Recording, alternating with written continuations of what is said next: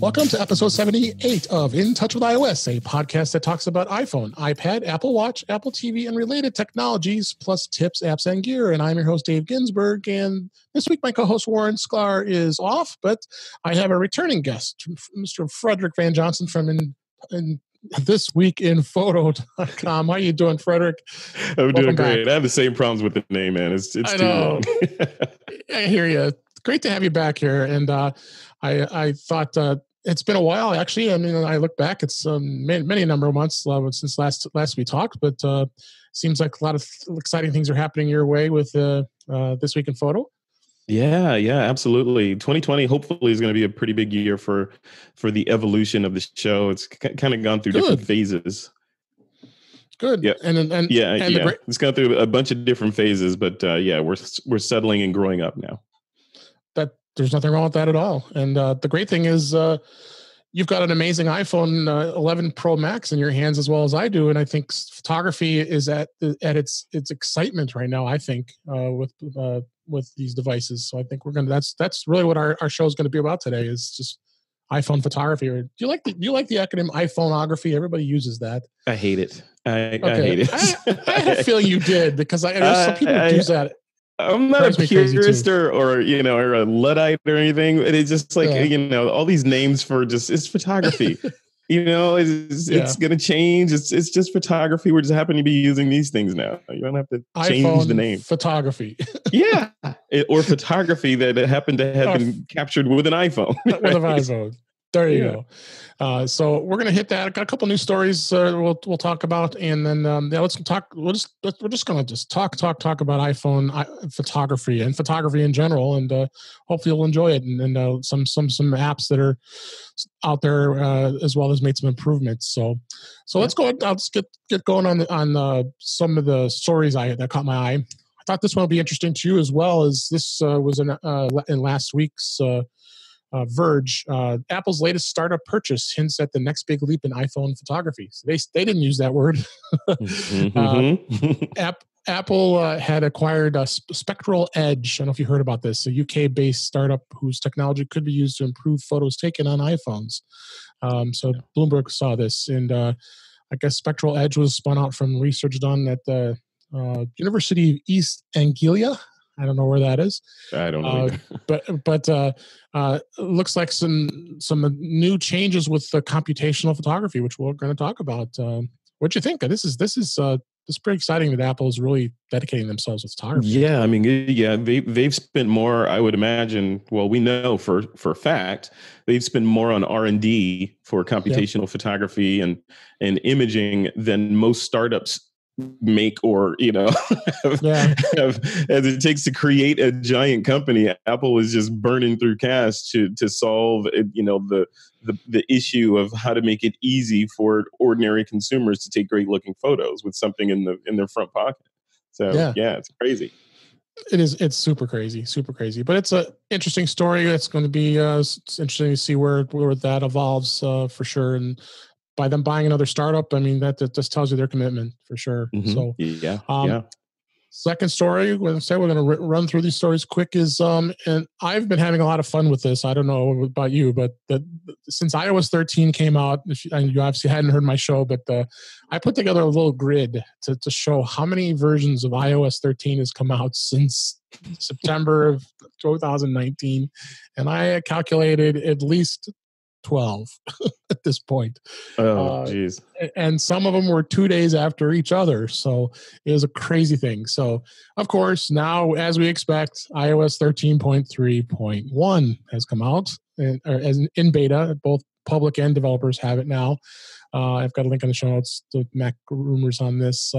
Still no word on what update there is, but they did add this new feature called communications limits in the screen time app.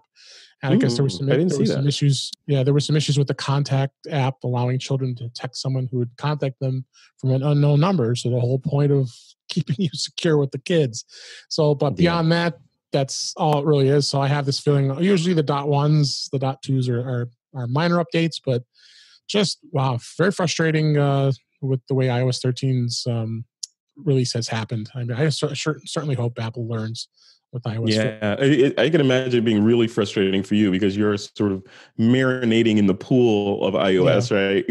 For me, I skew more towards the user side. So yeah, right. I do both. I'm happy with waiting and being behind a couple of dot releases and then just letting it rip, one day to update everything. So yeah, maybe it's me getting older. No. I mean, not everybody's into the beta stuff, and I've always warned everybody on this show is don't tread lightly when it comes to beta testing. You don't want to do it. My co-host Warren loves doing beta testing, and he's always on the cutting edge, and I always make fun of him for that. So he'll I call it the bleeding edge. It's the bleeding edge because you always get cut up feet. Yeah, he loves to be on beta for everything, including Mac, iOS, every device he's got. So he's a little crazier than I am. I have spare devices I can do it on, but not my primary ones. But yeah, when you make your living or a significant portion of your living with these devices, installing beta is kind of like going to a beta hospital. Exactly. Would you go to a beta hospital? You're like, we're still working out some bugs, but come on in. No. But just crazy stuff. So anyway, that was our quick take on some news. But I wanted to just take advantage of you being here this week and let's talk about photography. It's my favorite topic, and I know, of course, it is yours. I'm telling you, I've had the iPhone 11 Pro Max since it's been released. Been taking pictures like crazy with it, and my gosh, and I'm sure you can agree with me. It's just how impressed I am with this camera. It just what it does. It should be striking fear into the hearts of traditional camera makers. It really should. It really can. I'm very tempted to sell my. Yeah, no, absolutely. It's already like gone through the point and shoot market, like Pac-Man, right? So those are like gone, and what the kids today don't even know what a point and shoot camera was, right? So it's like, they don't. Why would you carry another device to take photos with? I mean, my DSLR has been sitting in my bag in my closet back there for I don't know how long. I don't remember the last time I touched it because since I got this camera, and it's incredible. Just the wide angle lens on this impresses the heck out of me. I don't know how many have you taken a lot of photos yet with the wide angle? I've taken tons of photos with it. In fact, we just got back a couple of weeks ago from our vacation to Hawaii. That's right. You said this was the first trip like that I've ever gone on where I didn't take a quote proper camera. Right. So the only imaging devices I took with me were my iPhone and, the 11 Pro S Max, or Pro Max, and I got a new drone. So I took the Mavic Mini, the little tiny Mavic Mini. So it completely changed the loadout of my bag. I actually took fewer bags.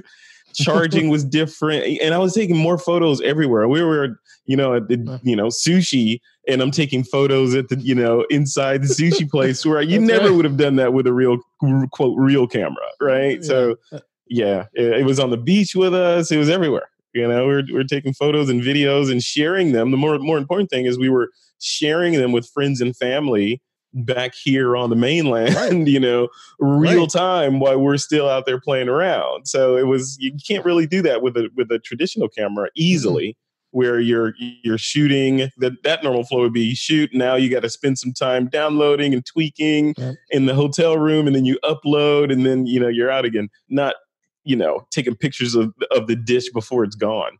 It's pretty crazy. It's really crazy. And I'm really impressed of how they've improved just the navigation by actually holding on to each one of the lenses.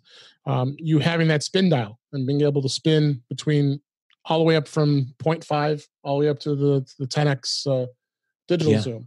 And just navigation is just phenomenal. I mean, if your listeners ever have a chance to pop over to Apple's page and look at the camera area, or even just Google or you search on YouTube for this, but they've done a breakdown of what happens when when you're aiming at something with the camera, and how it's analyzing the scene and creating different exposures for different parts of the scene, and if it sees people in there and all these different things that it's doing in that millisecond. that that it takes before you click the shutter, and it's doing that repeatedly millions of times a minute. It's just crazy how it can do all that stuff just in the service of creating a picture that looks great, right? And that's it, with no post processing required. Oh yeah, for sure. Yeah, Apple has a great website, webpage on photography how to, which I'll actually link that in the show notes. That just talking about all the basics photography, and you and I being you're a professional photographer, I'm probably an amateur, but a good photographer in the sense of understanding the different concepts, with depth control and lens opening, f-stops, all that stuff. But it really just blows my mind what this camera can really do. And between just that alone, and then the modes themselves, even video is just insanely improved too. I bet you did a lot of video shots when you were. I did. Yeah. Tons. Maybe 50-50 video and stills, to be honest with you. And then, I look at the shift of the, the viability of these smartphone cameras sort of taken over is sort of analogous to, when we got automatic transmissions in cars. Right. So when it was standard, you did cars, you could get from point A to point B, but it took a lot more effort and know-how and coordination to get there safely. Then the automatic transmission came. Now it opened up the car driving experience to tons more people that can drive without having to drive a stick. Same thing with this photography stuff. We were doing photography since the black and white daguerreotype era. But only certain people back then had the skill set or the funds to do it. And then, then it sort of gradually went down, now it's anybody can do it because the computer is doing most of the heavy lifting for you, and you can concentrate on the composition of the image and the artistic interpretation of what you're trying to say with that image, versus trying to split your brain into half scientist, technician, and the other half artist in order to get a good shot. Right? And you don't have to do it. I mean, you're going to case in point is I pulled out a box the other day. I was looking for some photos of a particular thing that I had, and I remembered, I know where it's at. So I go up in my closet here, and I go pick up, I have a shoebox full of old photos and negatives and slides and the old days. Yeah. And I pull out the photos and looking at it. You talk about composition. And look at some of the stuff that I took. This picture, obviously I could not use a flash, so it was like really orange. Back in those days, you didn't have that option. If you were told not to use a flash, either you dealt with what you took or it's a bad photo and you just throw it out. So, but now with these photos now, you could take the iPhone and take a picture of that photo, and you probably will get better results with with that to taking out that old photo. That's why we see so many old photos now, which is just awesome. That happens. So that in itself, I think, is just amazing with this camera. All the modes have just been improved. I mean, have you done a lot of, I'm going back to the modes here. Have you done any time lapse or slow motion photography at all with these? Yes, I have. Absolutely. Yeah. My daughter's in gymnastics. So, perfect. You could, the slow motion is perfect for that, and I'm getting slow motion, and even she likes to look at them because she sees how she's doing her different moves, and it's educational at that point because you can see every little movement, and it's fantastic. So we've done that. I haven't done very many time lapses yet, just more of let me see if it works, nothing intentional. So, but I think the most used modes are the slow motion on video, regular video, zooming in and out, as appropriate, and then portrait mode for sure. So, portrait mode is magic. And that's what I was just going to hit right next is portrait mode. Go ahead. I'll just let you just tell me your thoughts. I mean, I can go through because there's so many great things with the lighting. I mean, from an old school photographer's perspective, where we used to carry a camera bag full of lenses, and the expense of all those lenses and the weight of all those lenses, all in the service of being able to take photos in varying lighting conditions or low lighting conditions. And if we're doing portraiture or some sort of thing where we wanted to isolate the subject against the background with bokeh, then we wanted to blur the background. But now with this portrait mode, even on non-humans, if you always want to take a photo of a glass of beer and blur the background out behind that beer, you can do that programmatically with this computational photography and seamlessly. So, when they first launched this feature, we saw the artifacts around the edge where it was masking and all that. Mm-hmm. And in every successive release it gets better and better and better. And now, for 9 times out of 10, for me, the blurred background version of a photo is indistinguishable from a traditional photo I took with a wide aperture. It is just, it's that good, right? So we're there now. So that's another thing, going from stick shift to automatic. Now people don't have to worry about the expense of buying that lens or understanding why do the numbers get smaller as the opening gets bigger. They don't have to understand any of that science. They just say, hey, I want to do a shot of grandma and I want the background blurry. Click, drag, and you have a blurry background. Done. Yeah. So you can get back to hanging with grandma now instead of being a scientist and an artist. And editing and going in that, you're going to be back to old school here. I think you get the darkroom and the larger and doing all the filtering and all that stuff. Remember all that stuff you had to do? I remember that. Remember if you wanted a vignette, you had to know how to do. You had to all that stuff. You got to burn the edges in. You had to get a piece of cardboard and cut your oval out and put it on a coat hanger and block the light. Yeah. We all had our little favorite little arsenal of dodge and burn tools to get the right effect. That was completely unrepeatable. Right? It's completely unrepeatable. If you got the perfect vignette, you couldn't do it again, right? So. Everybody, it's a young, and we say the 2 words dodge and burn. I'm like, what are you talking about? Yeah, you're like, is that like a death metal group or something? I don't know. Oh my gosh. But the other great thing about, as you talked about with portrait, is just the post editing and then just the pure editing. Apple just even did an improved job with editing. I almost think I don't even need another editing program anymore, because everybody talks about all the touch retouch, and we've talked about other apps before in the past. But I mean, I don't know if you even have to go to some of these apps anymore. You really don't, for the most part. The main apps that my phone would tell on me that I launch regularly are the native camera app, of course, and Snapseed. And the reason I use Snapseed from time to time is it has the cloning tools in there. It's got a bunch of stuff in there that the native camera app does not have. And I'm used to using it. I've been using it for years and years. So I know my way around. I know how to crop stuff easy. I can get what I want out of it quickly.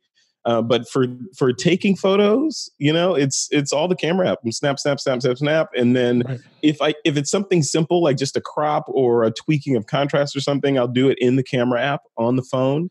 If it's more involved and I'm like, okay, I took a picture of David. I got to take this, AirPods Pro out of his ear, and I'm going to clone it out. Then I'm going to use Photoshop on the phone or Snapseed. Yeah, exactly. Said you notice I have those, didn't you? I see them. You got them. I did a whole thing on the AirPods Pro. They're absolutely amazing. That's a whole other topic. Yeah, I love mine. I got them. I wish I could have them surgically grafted to my head. I'm same way. They're just awesome. So all the lighting, I'll just kind of describe. I mean, the contour lighting that's in here, the studio light, and what's cool about it is you can go back to the photo later and make these same changes. The same thing with your depth of field, changing they call it the depth, what we call an f-stop, lens opening. So we're going from a 2.8, which is a much wider opening, and giving lots of focus, versus a very small aperture or depth, which go down to 22 or 32. But then it's blurring the background. It's the reverse. That's the thing about f-stops. It's the reverse of what you said. So the smaller the number, I'm sorry, the wider the opening, the blurrier the background. Yeah, that gets everyone. It got me. That used to give me all the time. I knew that. I just flipped it. Yeah. No, you're right. But you all, the thing is, you can go all the way down to 1.4 on this, and those were always lenses that were always very expensive to have in your bag if you wanted to have an f1.4 lens. So you've got the flexibility to go all the way up to this f16 to work with your depth of field. So yeah, and it looks entirely convincing for the most part, especially for online usage, right? Because the majority of the photos that people take these days, let's face it, right. are not making it to print. A small percentage make it to print, especially large print. The most of them are being shared on Facebook or Instagram or some other online service, or just emailed back and forth to friends and family. So at that resolution, the technology that Apple is applying to the photo is overkill, because it's knocking on the door of professional photographers right now. And most of the people that are using these devices are definitely not that and don't need that level of quality, but they have it anyway. So it's awesome. It's in their hands. Yeah. The other great feature they added was night mode. Yeah. All I have to say is wow. I mean, what amazing it's magic it does with photography I've seen.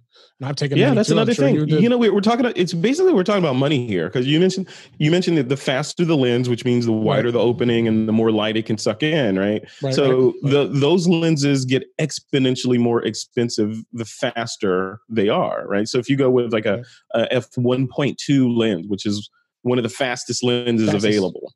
Yeah. So there's some faster Voigtlanders that are even sub 1 f-stop, right? But even those, you're paying like the money that you would spend to buy a Mac on these lenses, or more, and sometimes multiple Macs, almost a Mac Pro. Almost a Mac Pro. But that's for this physical glass thing. And the same thing on the sensor side. If you want a camera that can take a picture of a black cat in a dark closet, that's going to cost you. That's probably one of the Sony cameras, right? That's going to cost you that level of money for those sensors that can, pick up low amounts of light and make a usable image. What Apple is doing, they're giving you that. You're getting a lot of that capability in the phone, and it could do all that stuff, for the most part. Now, granted, optics and sensor size and all that resolution, you're not going to be doing these kinds of photos and hanging them in the Louvre or something, right? But for all intents and purposes, for what we're using them for, you can get a shot of that black cat in a dark closet, and it'll be perfectly usable on Instagram or Facebook, right? Yeah, it's crazy. Absolutely. And what it does is, just so everybody knows, I'm sure they know with them using the camera, is it's got that small little orange button at the top next to the flash icon, and it counts out how many seconds it's going to take to do the exposure. Now, think about that too. When we've taken our old, going back to the Nikon Nichromat EL I had, or a Pentax K1000, or any of those film cameras where you had to take a picture and you had to put it down to 1 and 2 seconds, and the only way you could get a good picture is you had to have it on a tripod. Well, holding this in your hands, the computational photography of it all adjusts to that. So they're using all kinds of things. Yeah, they're adjusting using computational photography. They've got image stabilization on the lens itself, so the lens is moving inside the camera to compensate for things. And obviously the computer systems within the camera or the phone know exactly where that lens is at any given time and how to compensate for the move. It's doing mountains of math, probably more math than it took to get to the moon every time you take a shot.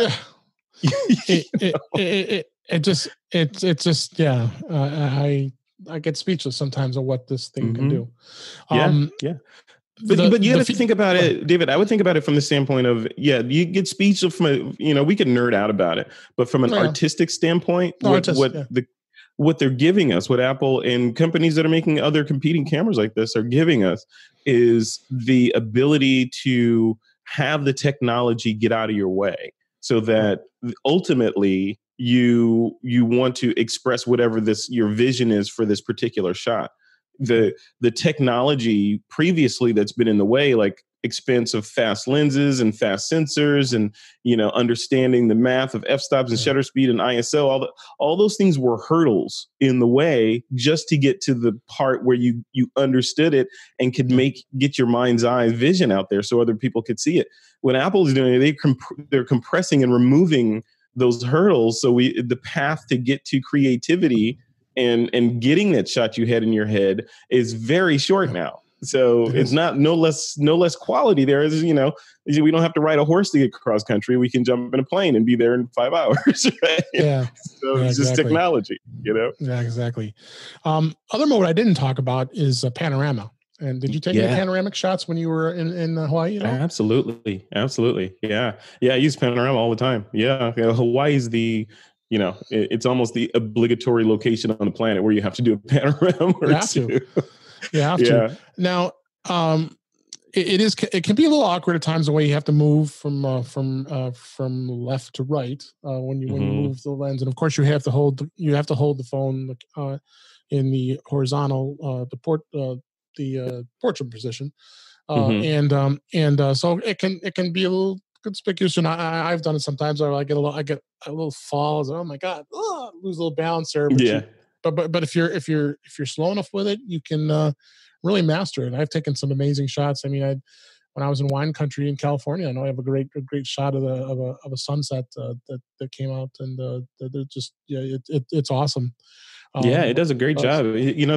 There's two things I would share about the panorama. The number one is you and your listeners, if you haven't done this yet, try doing vertical panoramas. So like if you're in a big city, New York, Chicago, whatever, and you want to do a shot of a skyrise or a high-rise building, stand at the base of it and put your camera in panorama mode and pan in the direction of that arrow vertically. Yes, it's like that. So that's what I was going to ask you about, if you're doing it vertically versus horizontal. No, hold the camera in horizontal. And then you have to move down. And then you have to move down to take the picture. Yeah, exactly. So then you can basically do a vertical panorama, and some they're a little bit wonky because it's not 100% designed for doing verticals. Right. Because you'll get some depending on the building and how close you are to it, you may get some distortion, but you may like it. It's a fun technique to try.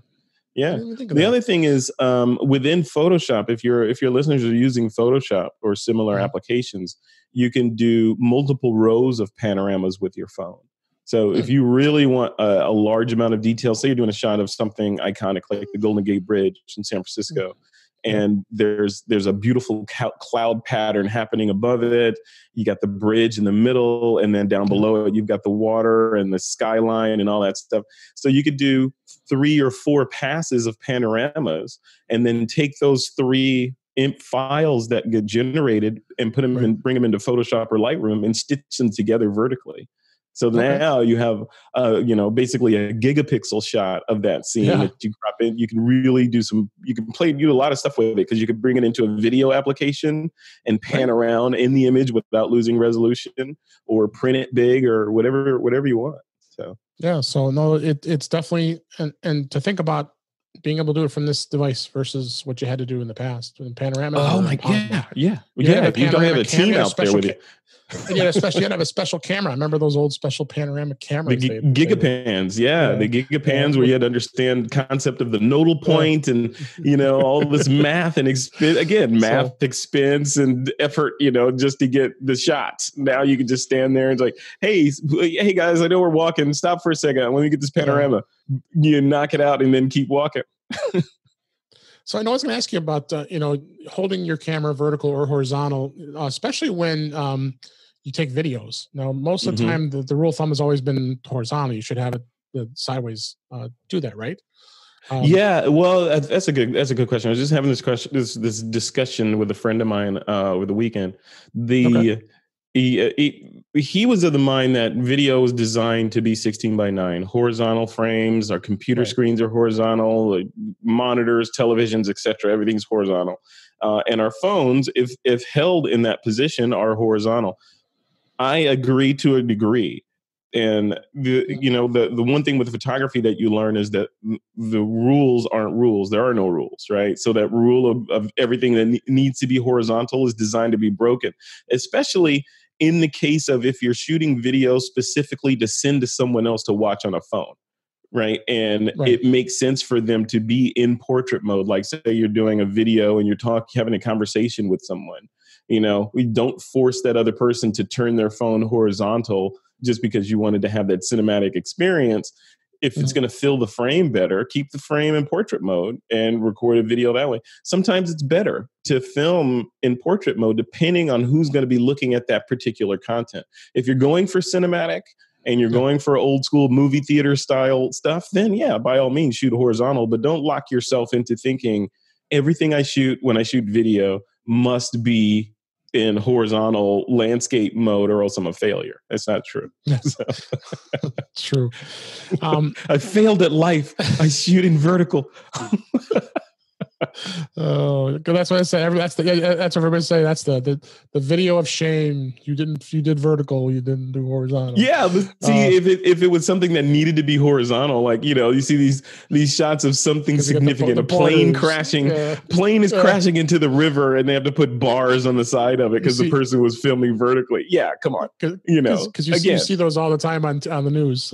It's just like look at what you're shooting, and if it makes sense to shoot it horizontal, shoot it horizontal. It doesn't have to always be vertical, or always be horizontal. A couple of features of the phone, of the camera, burst mode. Have you done too much with burst mode? With doing I have. I have, but frankly, honestly, I've done it, but accidentally.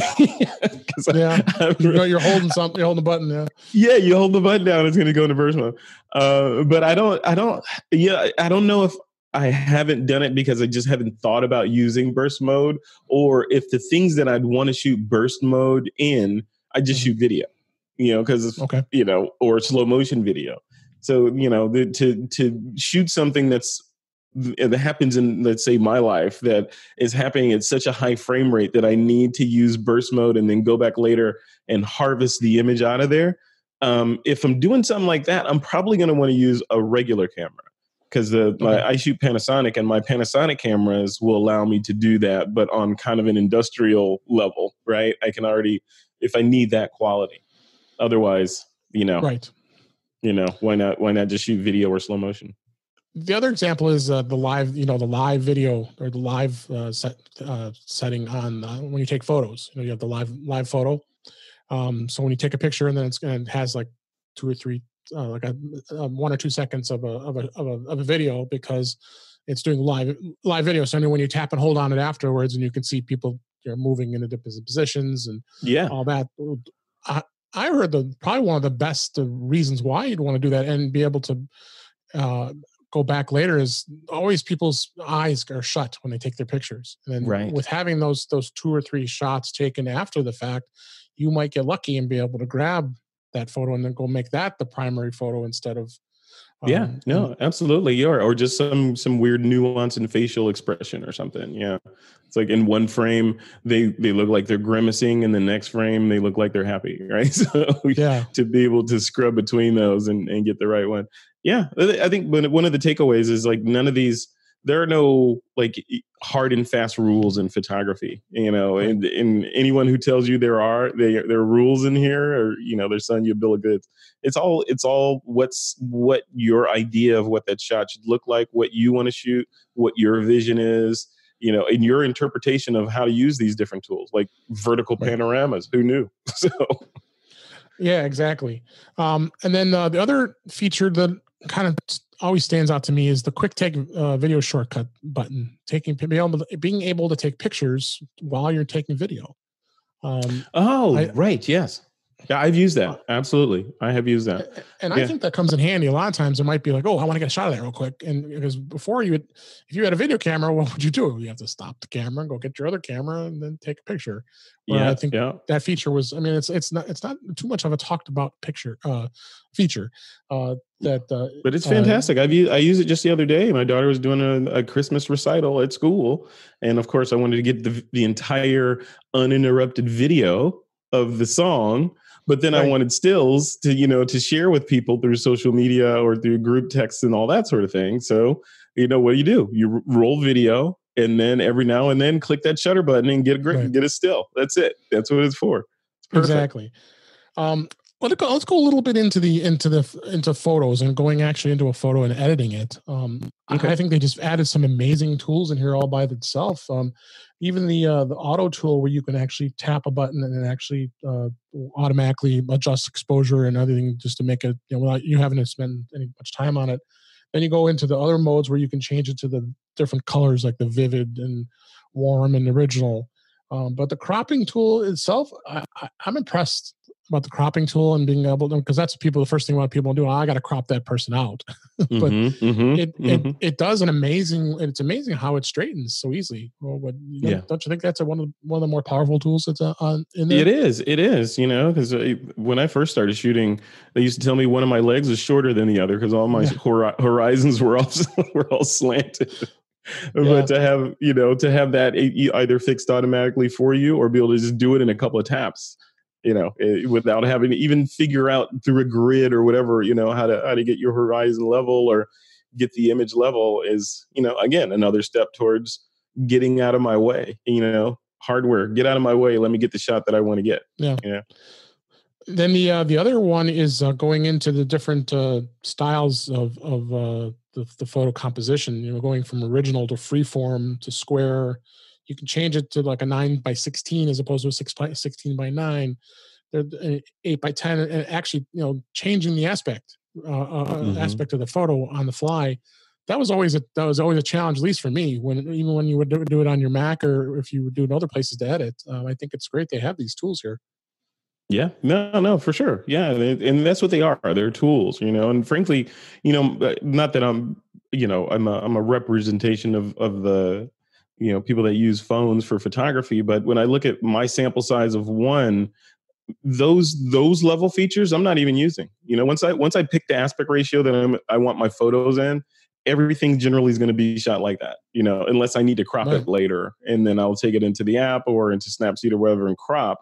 But I'm not so anal about my iPhone photography that, I have to be cognizant of, is this 1:1 or is this 16:9 or is it 5:7 or what, I pick that 4:3, I'm good to go. And that's what everything's going to be shot in until I decide to change it to something else for some reason. But it did add a lot of these other settings too, like the sharpness and definition, warmth, vignette. There's your vignette setting we talked about earlier. I mean, the only problem with the vignette is you can't move it. That's the only problem with it, and that's been the problem with, I don't know why software manufacturers don't understand vignetting. Like you want to be able to vignette around a specific point. Like if I did a photo of you, I don't want the vignette just to be dead center. I want to bring it down so it's highlighting you in the frame, not the frame itself.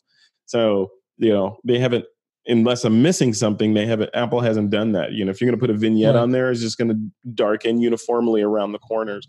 Whereas in Snapseed, I can move my vignette around to where I want it to be. So, which is why I still go to Snapseed when I do portraits for the most part. Yep.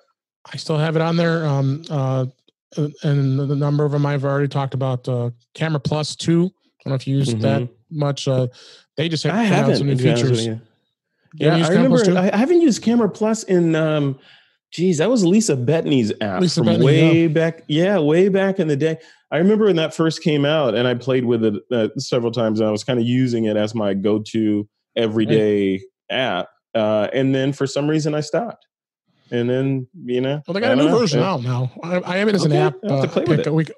I have it as an app pick. They actually brought some. There was an article here that says 12 gifts that they gave you for using it. But the cool thing is, it in the menu you actually can get to any of the other apps that are on your device by just going to options, and it'll bring you to any photography based app that's available. So and that's what makes it great to puts all in one place here. So, did you hear, as a podcaster, I mean, you can appreciate this, that, and when Apple launched this particular camera, they had a company called Filmic. I think it's Filmic. Yes. Come on. Yeah. They came on stage and they demonstrated. I'm still waiting for that iPad. But they said you're going to be able to record with both cameras simultaneously. So I saw Yeah, it still hasn't happened. I'm waiting on that. But in my head as a podcaster, I saw that means I could do a whole 2-person, 2-camera Yeah, interview with someone you with could. my phone and then edit You it on the could. phone and then, be done with it. Still waiting on the update. Apple Filmic. Don't know where it is. I think it's Filmic. Or our pal Chuck Joyner actually just did an interview with those guys, and I didn't see them even mention. I didn't even see them. I didn't hear them mention that. What? That was on stage at Macworld. I know, and it's in their app notes too. When you go in to buy the app, and it says, "Note: this feature has not been added since announced at WWDC." Like, thank you. Yeah, I said Macworld. Yeah, WWDC great. Is what it was. Okay, well then why did you announce it? If you can, it seems like that'd be egg on the face for Apple. It seemed like Apple would have vetted it and said, "Hey, guys, when are you going to launch this?" And I even think during that keynote presentation, they said it was due out, this year or early next or something like that. It wasn't that long away, because I think a lot of people that I know went and purchased the phone in anticipation of that feature. So if they had said something like, "Yeah, it's coming in late 2023," no one would have cared, right? But it seemed imminent. In fact, it seemed like, "Oh, is this available now?" And then, no, it felt like it was like a couple of months away or something. And now we're moving into 2020 and I still don't have that app on my phone. So somebody should be embarrassed. Well, I did buy it. So being the fact that I've piled up so many App Store, iTunes Store cards, because they always had those $100 for $80 that I kept buying. And I start realizing I have a really large balance on my account right now and I can't take it out. So I have a lot of purchasing to do for the next 3 years. That's so awesome. a lot of TV Plus is free for a year, but a lot of well, I hope they're giving you interest on that. They better be giving you interest. Somebody, I can guarantee you, David, somebody's making interest on that. They are. So so I was talking. I have this as a link to one of the apps, and we'll kind of close out with this. This is the Camera Plus. The Camera Plus 2. There's the Camera Plus, like you said, Lisa Benny was part of that when it first came out. Yeah, gosh, that was 15 years ago at least. Yeah, maybe 10. I don't know, the iPhone's not that old, but it's been a while. And I know she had since sold it, so it's a different other company. Late Night Soft, I guess, is the company that has it now. So there was some 12 features that they've added, and then they're listed in this article here. A couple of them different, a little more editing than you probably ever need. I see they did. I had a timestamp where you're going to I have not seen too many editing apps that allows you to do that. Not that I know how important that is to most people. If you want the timestamp sitting on the photo, but so I don't know if you had a chance to peek through this yet, but I'm looking at it now. Yeah, there's there are 12 features you could give that take a look at, because but again, I keep pressing the fact that I think the editing app that's built into the iPhone is probably going to be perfectly fine. Yeah, I think it's a case of basic physics. It's like path of least resistance. I think these apps are fantastic and beautiful, and I look forward to interviewing all these guys. But when I think of my sort of knee jerk day-to-day actions as a consumer, it's launch the phone, snap a photo, put the phone back in my pocket. I'm not waking the phone up, finding the app or searching for the app, launching the app, making sure it's in the right mode, taking a photo, and then doing all these whiz bang things to it. I'm taking a photo, and and even with the camera being on the the sleep screen, when you just wake it up, being able to launch the camera directly from there within a second means I'm not going anywhere else. I may go somewhere else for some high-end editing, but as far as photography and that sort of thing, I don't see me doing anything or even rudimentary editing except in the built-in app right now. And they keep enhancing it. I mean, they just bought that company you mentioned at the top of the show, right? So it's getting better and better. It's like, why would I leave my cozy, warm, perfectly furnished apartment with never-ending bandwidth and all the toys I could play with to go experiment in the outside? Exactly. So, well, it was a real big treat to have you here this time around. I know everybody is going to probably. I hope they enjoyed listening to this episode, because photography is always a great topic, and we don't take a lot of time with it, especially when it relates to iPhone. People like to talk about it for a couple minutes and then they move on. But I thought this is a good discussion. I appreciate you being here. Frederick, let everybody know how they can get a hold of you and where they can find you. Yeah, all roads lead to thisweekinphoto.com. That's the website. That's where our podcast is. We have a community there that you can join up and become a member of. We'll be launching our store there soon. Yeah, you just joined. Welcome, member. So it's a good group of, as you've seen, David. It's a good group of intelligent grown-up photographers in there. It's not a whole lot of my camera's better than yours and look at, none of that stuff. It's more, these are adult conversations or mature conversations about photography and substantive feedback and dialogue going on in there. So that's what I try to curate.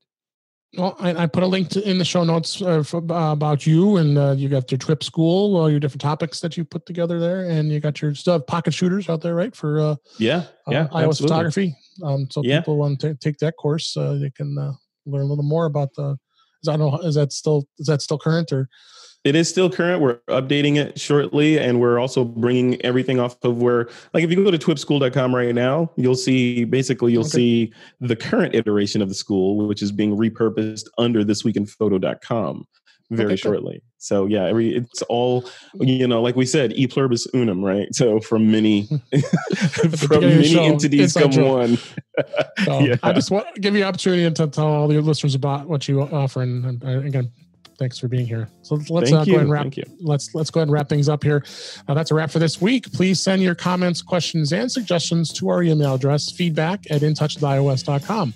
You can follow us on Twitter @intouchwithios, and you can subscribe in your favorite podcatcher, including Apple Podcasts, Google Podcasts, Stitcher Radio, Spotify, and TuneIn Radio, as well as iHeartRadio. Or better yet, why don't you go to our website at intouchwithios.com. All the links to all the ways to listen to us are there.